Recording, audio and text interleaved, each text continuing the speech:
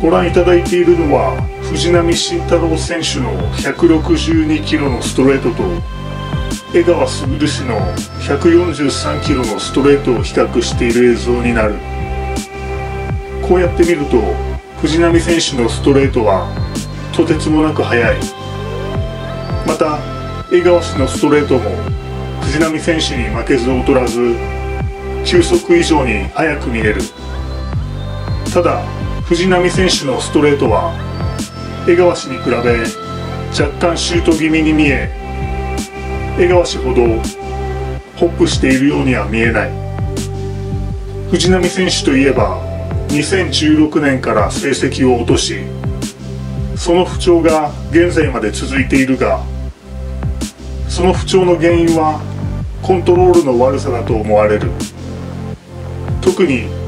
ボールが抜けて右打者へ四球を与えてしまう要素はメンタル的にも藤浪選手をさらに不調にさせているように思える。藤浪選手のボールが抜けて右打者に四球を与えてしまう原因として考えられる大きな要素は、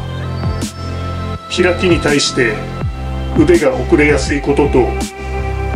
腕の振りが横投げに近いことが考えられる。通常ピッチャーは開きに対して腕が遅れてしまうとボールが抜けやすくなると言われており、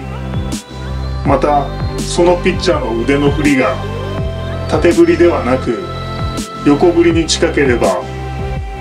上方向へボールが抜けるのではなく横方向へボールが抜けていく。要するに藤浪選手はただでさえ開きに対して腕が遅れやすくボールが抜けやすい上に、その抜けたボールが右バッター方向へ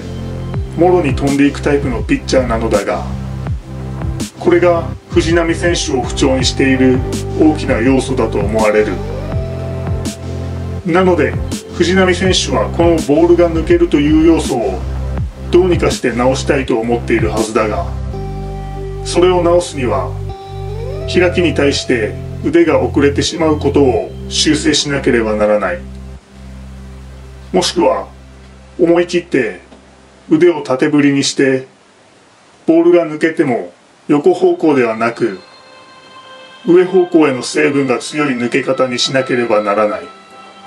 ただ藤浪選手の場合は昔から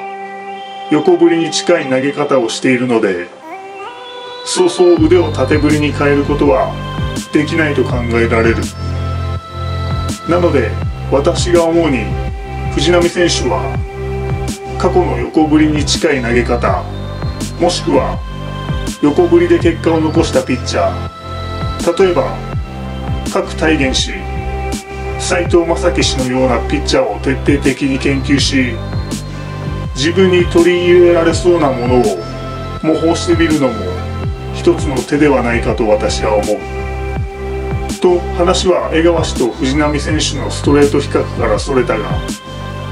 いずれにせよこの2人の映像を見る限り、ピッチャーはスピードだけでは結果が残せないのは間違いないと私は思う。